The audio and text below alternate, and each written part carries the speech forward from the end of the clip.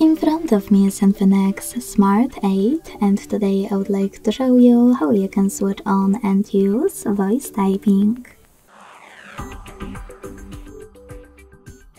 Begin by opening your keyboard and clicking on microphone at the top right corner. If you can't see it, select this gear icon. Click on voice typing located in keyboard settings. And use gray switcher next to use voice typing to activate it. When you finished, go back to your keyboard and click on no visible microphone. If you never used it before, click on while using the app in the pop-up and start typing.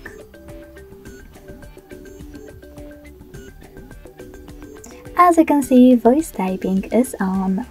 If you wish to stop, click on the same microphone again.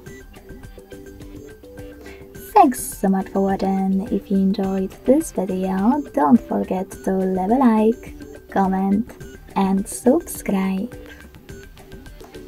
Bye!